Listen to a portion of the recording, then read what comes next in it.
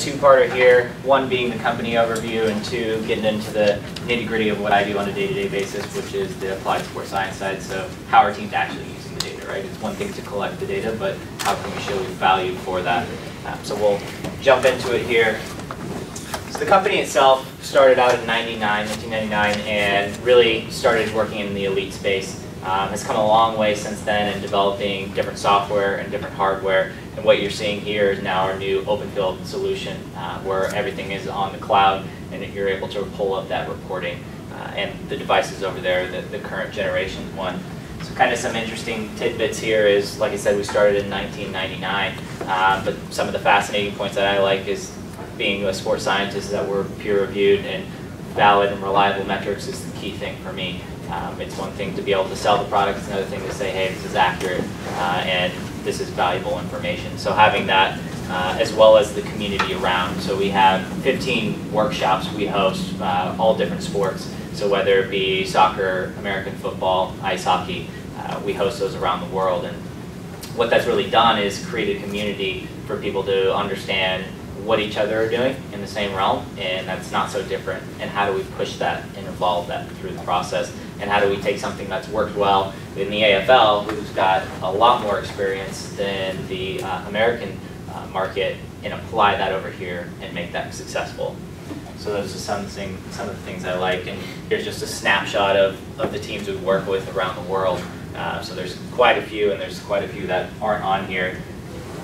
Some of the products that we have are going to be kind of the three tiers. So we have our LPS, which is our current generation, our newest piece of hardware, which is our indoor system. So it's tracking through anchors an RF signal, so it's able to understand inertial sensors, so how fast, how far the athlete is moving, and have very precise precision on that. Whereas the GNSS and the GPS, you're going to have inherent error in there, so it's not going to be as accurate, but it'll still be within a decent range, and we kind of highlight that on the far right side here. So the GNSS, that S5, is if you run across any program using our technology, that's what you're going to find. The LPS is starting to become more popular, but the beauty of the G5 or the S5 is that they can just turn it on and go and start training and start tracking anywhere they are. So as soon as they go off-site and they go to camp, football camp, they don't need to be in an arena where it's rigged out, and they've spent quite an investment in doing that. They just turn it on and go. And then the X4 is another one that impacted. It's only a couple minutes, so I'll start that off here. Let's see if I can play this.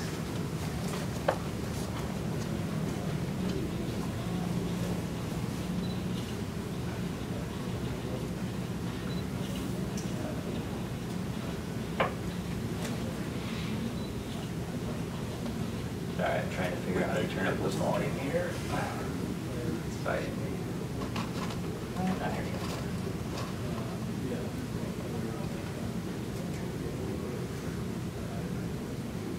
You must be good at using technology. This is not working out well for me right now.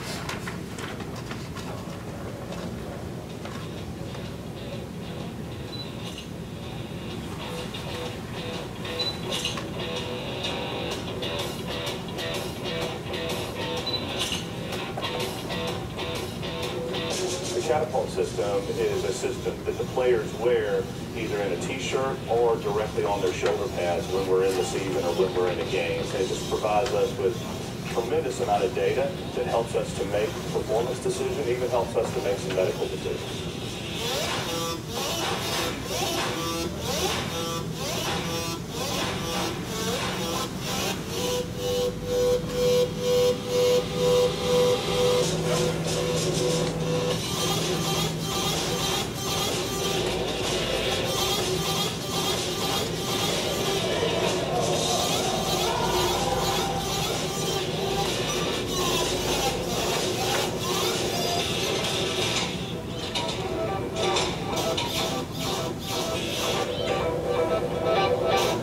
Probably more than we can do with it, there's no doubt, and we're continuing to learn how we can use it. But though we feel like the 5 things that we look at now are the ones that are most valuable to us in terms of performance, and also most valuable to us medically.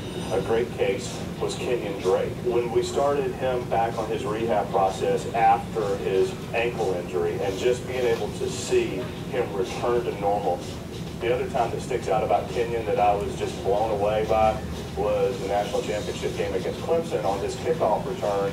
Seeing the data from that, he was running at 23 miles an hour on that kickoff return, which just blew me away. And I think about, I'm driving a car and I'm going 23 miles an hour, and this guy's running down the sideline 23 miles an hour. So that'll always be something. That play and what he was doing on that play just really stands out to me. Up until recently, Kenyon's performance at 23 miles an hour was really our top end speed, but we just had a guy this summer in some of our drills this summer that hit around 24, almost 25 miles an hour. So I'm not going to give you his name, but I guarantee you, he's a new guy, I guarantee you'll be hearing about him in the fall. There's no doubt. So that kind of gives you a little bit of insight, other than how freakishly fast Alabama's athletes are, on how Alabama is using it and using it very well. And it's not necessarily about how much information you're collecting, it's how you apply that information and getting 5 metrics for them, right? They're looking at 5 simple metrics to apply that to their organization. And what they do extremely well is they're able to work together with it and they don't silo each other. So the athletes understand the value from it. Strength conditioning coaches understand the value and are big advocates of it. And then the medical and analysts are big advocates. And they all talk together, right? They're all in the same room trying to figure out, achieve the same goal, right? How do we win games and get a national championship? And that's something that, unfortunately, I would say is uncommon in how organizations work together or are trying to work together, and they end up siloing themselves and don't communicate across departments. So that's kind of getting after, and I'll briefly cover this so we can get to some data, of the why, right? Understanding why each department's using it. The value the strength coach gets from it is going to be entirely different from the positional coach to the head coach to the sports scientist to the athlete. So being able to understand that from an organizational standpoint allows you to communicate effectively, and how you're going to say, okay, I need to communicate to coach that we're burning this athlete out. How do I communicate that in a report that's actually going to be tangible for him? So really this gets back to the risk readiness return to play model. And again, all these metrics, there's 3 metrics really that are, or 4 metrics out of there, that tell me the same thing, just looking at it in a different way. Player load, I use 3 times over as a risk model, a readiness model, and a return to play model. It's how I'm using it that's going to change, right? So being able to identify a player load, so how have I built his capacity and how has he changed that? That's his risk. Readiness is where he's at in the game versus where he's at in practice. Return to play, if he's gotten injured, how do I progress him back to healthy? So here's an example of how teams are using that information. So a big thing that's come out is acute versus chronic with Tim Gavitt, and that's been around for a couple years now, and teams are really starting to get a hold of it. The mindset behind that is training. Chronic is what have I done in the last 4 weeks, versus acute is what have I done in the last week. If I have a huge bump in load today and I haven't really trained anything in the last 4 weeks, that's going to hurt me. And what that does, it shows a huge spike in that black line right there. So I'm able to understand how is an athlete able to tolerate that big jump in load based on what he's done in the last 4 weeks. And what teams are looking for is those spikes in data, and really those back-to-back-to-back spikes, and saying, okay, I know I'm going to put him through a hard practice, and I know he's going in fatigued. Is that really where I want him at? Or is it fall camp and I need to push him and I've trained him well for that? So that is a big metric people are starting to look at, and literally this visual right here is what they're able to pull from it, and all they're looking for is a ratio of when he's above or below their set threshold. And every threshold is going to be different for that team or that individual athlete. Another example of risk is looking at a intensity metric over the course of time and a longitudinal. So this is one particular athlete's data over the course of 20 days. And what I'm able to identify here is a downward trend, right? He started off day 1 over at 11 player load per minute. And basically he's moved around a lot more for the time that he's out there on the field. And over the course of those 20 days, he's starting to decline. So 2 things are either happening, and that's where context comes into play. I don't have all the answers to this piece of the puzzle, right? Is it because I've just tacked on a lot of volume and his intensity's going down because he's standing around on the field and it's a lot of dead time? Or is it because he's actually getting fatigued, the duration of the practices are entirely the same, and he's not as explosive as he was 20 days ago, and I'm telling him to play a game the next day, right? So being able to understand that, because if I tell a coach, hey, coach, his ability to be explosive off the line has dropped 50 or 100% from where he was day one. He's not going to be happy, right? He's going to want him to say, I need him ready to go game day. And showing him this visual kind of illustrates that. And I can say, okay, well, maybe if we take him out of a certain drill, we can prevent some of that fatigue. The readiness example, this is actually a pretty cool example where this is 3 months worth of data, and the action from this client was basically 2 things. 1, reduce soft tissue injury, and 2, improve physical output at the end of the season. You'll see this so common, whether you have data or not, within college football with really an inning program where everybody looks good the first couple weeks, but at the back end in the last 3 to 4 weeks, they start tapering off and just start dying. Like they're not performing out there, they look slow, and they're fatigued as heck. Because in collegiate ball, you got to remember there's midterms and finals coming up. That's going to impact their nutrition, that's going to impact their sleep, that it directly impacts their on-field performance. So if you wanted to achieve 2 things, 1, reduce those soft tissue injuries, and 2, improve that physical output at the back end of the season. And the biggest thing that we honed in on is trying to reduce monotony. So having simple things like having high and low days where you think it's common knowledge and people say that they do it, but this allows you to objectively find that out, right? So if I zoom in a little closer here, I'm able to see, is that actually happening? Am I actually saying on Monday we're going to have a heavy day, and Tuesday we're going to have a light day, and Wednesday we're going to have a heavy day, Thursday we're going to have a light day? Is that what's going on in the trend? And if it's not, we can adjust for it then and there. The first bit you see is camp, and that's what I meant by going back to that acute versus chronic, is what have we done in those last 4 weeks to be able to prepare that, because that is definitely the most common time for injuries that are, in my opinion, very preventable soft tissue-wise. You're not going to be able to prevent a lot of contact injuries, and especially in the game setting. But if I'm putting an athlete through 3 or 4 times the workload that he is prepared for or that he's experienced, that's going to cause an issue. So being able to monitor and manage that, and then know what that whole season outlook looks like. So now they're able to take this and say, what do I need to do over summer and over spring to prepare my athlete for in-game demands and for the whole season, to last the whole season. And that kind of gets at the what are we doing in match day, right? It's all about when and how. So when are we playing the games, and how intense are they? And if that's the case, if they're that 100%, how does that match up with our progression model? This is an ideal model, right? This is a soccer model, but this is basically saying day 3 should be the heaviest, day 2 should taper off, and day 1 should be short, sharp, and very light. And then match days, that's back to 100%. So this is actually what you get, right? This is the ideal model. This is what you actually get. So this is actually college football data, and what we did here is we basically said that game is that 0%, that 100%, and any plus is extra work you've done over a game. Anything below the line is work that is, negative 20% would be 20% less than the game.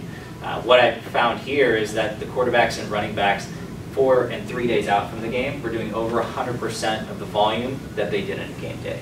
So it was very interesting, and this is starter information, to see that volume-wise, they were kind of getting out of control with game -4 and game -3 to be above that line, and then expect the athletes to be ready game day. When I not only hit them hard game -4, but I also hit them hard game -3. So how would you communicate that with a coach when a coach, typically their response for why there's so much is mental, like they need to get those reps and they need to get those plays down, and that's why they're doing so much? Yeah, so I would kind of go back to saying okay, well, we can manage that. I get you need the teaching side. So is it a young team who needs to be out there and needs time on feet really high? It's at the end of the day, do we want to be able to perform in a game, and what's that intensity look like? And you're telling me we're coming out slow.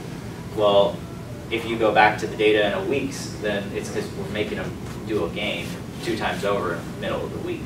So maybe we try to remove them, not the whole team, but remove the key players from certain drills and say, okay, I'm not going to go special teams right after a team drill, because that means my number 1 and my number 2 guys are just running up and down the field, and they're just gassed by the end of it.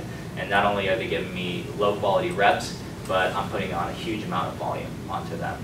But yeah, you're right on the money. It's a difficult conversation to have, and that goes back to building the relationships with all the people in the organization. So the sports scientist, the strength coach, the head coach, and the positional coaches all have to be bought in. And the reason it worked well at Alabama is because Saban's bought in. Like, he's the guy that makes the decisions at the end of the day. So if he's bought in, he's going to believe in it, and he's going to trust what you're telling him in terms of the data. And then another thing that I like to do and find pretty valuable for clients is establishing game thresholds. So we know what 100% is, but the beauty of having a monitor on each athlete is identifying thresholds per each athlete. I've kind of blocked out the names here, but each line is a different athlete. So I'm able to establish, okay, what do they do on average in a game? What does a low load look like? What's a medium load look like? What's a high load look like? And from that, how can I plan appropriately for that individual athlete? Am I seeing that in the season, my linebacker group is actually doing a lot more than I expected, and I'm not training them appropriately? And then you can have those conversations with, you know, the positional group or the position coach, or more importantly, strength conditioning staff. Say, hey, in conditioning, we got to prep them because this is what they're going to experience in season in a game, and then this is what you can essentially periodize off of. So that's kind of it on my end. Definitely welcome any questions you guys have, but hopefully gave you a little bit of insight into the company overview and how some of the teams are using that information. Yeah, go ahead. I know, like, from the professional level, I don't think any of the major sports have collectively bargained the allowing the wearables, correct? No, in terms of like sharing information back and forth at a league level? Like, no, just the fact that they're not allowed to wear them in games. So at the college level, yes. At the professional level, no. Professional with the exemption of MLS. Okay. So MLS and MLB as well, you can wear them, but NBA, NHL are still in progress. Okay, so your guys' loads, like those algorithms, are they different than perhaps the player tracking data that they're using like in their games? Yeah, okay. So that's a proprietary algorithm. So what that's doing is it's taking all of the accelerometer data and it's saying the more you move, the higher that number goes. Okay. So it's highly correlated with running. The reason we developed that is because not every sport's outside. So if you look at total distance, it's highly correlated with player load. So if you go into a basketball court, you're not going to have any distance data. So what we did is we developed a load metric, a volume metric, in order for a coach to say, okay, well, he had 500 load, it's an arbitrary unit, but then how does that relate to the last 3 weeks of what he's done, and how do I manage that load throughout the course of the season? Okay, so I guess as a follow-up to that, like I know from the NBA standpoint, there's a little bit of a difficulty using that practice data because they're wearing it in practices, but then in games they're not able to, you know, have that correlation between it because they're not able to use it yet. Yeah. So what are they doing to try to? So they'll do their own like in-house statistics package and be able to understand what percent difference it is. So if I track it in a practice setting and I have an optical solution and I have my wearable solution on, what is the difference in those markers, and then be able to essentially predict the load off of that. So if I know Catapult is 20% different than a different company's metric, I can account for that. So that's usually done all in-house, where they'll go and say, okay, stats or second spectrum is giving me different information. How do I relate that back to Catapult information and account for that? But that's something the client and I would help them work through, and it's not necessarily like a published thing that say it's 20% or 30% different. Right, okay. Yeah. And every athlete's different too, so you got to do it for every athlete, which is pretty time consuming. Any other questions? Right. You showed that graph of min, mean, max loads per that one with a variety of athletes. Yeah. Is there any meaning in comparing two different athletes' maximum load? I mean, does that mean anything, or is that just what does that tell us about those two players? Yeah, so it means something. The value behind that load management is very individualized. Like, you go back to every athlete's got a fingerprint. Every athlete is going to have a different load threshold. You know, I could put athlete A, maybe I can push them a lot harder, versus athlete B, they break if I push them, you know, 10 or 15% above of what they're used to. The different, like if you look at the two, you basically start to see drop-offs. If I know my number one guy's out there and he's the workhorse, and my number two guy's doing half of the load, is it because he's not getting any reps? Is it because he's really efficient? Most likely not if he's the number two. you start asking questions. So it leads to more questions than anything. The value I try to get clients is like, you should look at it on a longitudinal perspective by athlete and understand where their baseline is and how we're adjusting that through the course of the season. Yeah. This is just standard deviation. Yeah. So every team's going to tweak it, but what I just said was low is -1 and high is +1, and that's I think like 20 games because over the course of 2 seasons for most people, so it's pretty solid sample size. So most teams starting out are not going to have the ability to say, okay, well I have 1 game. Well, that might not be the best way to go off of it, but it's a starting point. Well, thank you guys. Appreciate it. Thanks, Dalton. All right, our final presenter this afternoon is Daniel Litvak, the founder of Weight Up Solutions, and he'll be speaking about innovations in strength training. Yeah, so we have the analysts that are coding outside of our software, and that basically is going through motions. We've got our what it is, and we've had patterns of the data. Do you actually have other sensors? That's Information no, just all, from the... yeah, all the information from the back of the athlete. Yeah. That's interesting to me. Yeah, there's still a lot of untapped potential that we're still accessing a small portion of it. So like baseball, it's incredible. The analysts were to show you the pattern. It's so predictable. It's never what it looks like. It's like you could even by eye say, like, yeah, that's a swing, that's a swing, that's a swing. Yeah. Can we get started? Or? Yeah, go right ahead, yeah. Okay. Yeah, awesome. Well, thanks, guys. Again, I'm Daniel Litvak. I'm the founder of Weight Up. We're going to talk a little bit about innovations in strength training and what we're doing, and what a lot of coaches really that we're working with, and even the ones that we're not working with, are doing to replace the guesswork that currently exists in strength training. So again, I'm Daniel. Grew up in Los Angeles. Grew up playing soccer and baseball my whole life. And unfortunately, I wasn't super good at those, so went off to Madison for college, figured I'd get an education and a degree instead. And for the last 10 years, I've been an entrepreneur. And entrepreneurs, if you're an entrepreneur today, you really believe in data. You believe that data is king. You want data for absolutely everything. We keep track of email campaigns, marketing campaigns. We keep track of our performance, our employees' performance, literally everything. And the reason we do that is because we believe that if you can fail fast and you can fail early and fail often, you can iterate what you're doing and become successful. And so in order to actually fail, you have to have goals that you can fail. And so there's a mnemonic device which is SMART. And the idea is that if you can create goals that are specific, goals that are measurable, attainable, relevant, and time-based, you can actually fail at those goals and iterate what you're doing to become successful. The whole idea, again, is if you can iterate and evaluate those goals, you can come back and succeed. Time is of the essence, both in business and in sports.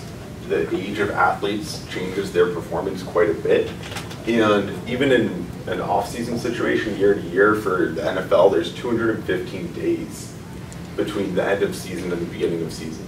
So the more times that they can fail at their strength program, the better off they are. Right now, it's honestly about an annual thing. Season ends, they decide if they were good or bad. They go through a strength program, and then they're either going to succeed or fail next season, and that's when they'll be able to iterate. And so part of that reason is because a lot of the data that they're able to collect in a weight room right now is super subjective. So it's answering questions like, how'd that feel? Do you think you can do a few more? Did you get a good breakfast? Questions that don't really provide objective data for them to make adjustments based on. And so a common goal that I hear all the time is that we want to develop a more powerful athlete. We want an athlete that is more explosive. And so the question becomes, is power even something that we can measure? Is it a SMART goal? It could be specific, right? It could be, I want to be a more powerful athlete by next season. Now it's time-based. It's achievable, it's relevant to what we're trying to do, but is it really measurable? And so, I guess a question for all of you guys is, do you even know the equation for power? I mean, there's a physics equation behind power so that we can measure it. And before I dive into all of that, I want to bring up a principle that, you know, it's got a kind of crazy name, the specific adaptations to impose demands principle. Had I made this principle, I would have named it, you know, do things to your body and your body will react specifically to help those, to achieve and do those things better. And so if we want to be a more powerful athlete, then we need to lift more powerfully. So power essentially boils down to being force times velocity. And that means that if we want to increase our power over time, if we want to become a more powerful athlete, we're going to be looking to increase force and or increase velocity. So before we dive into that,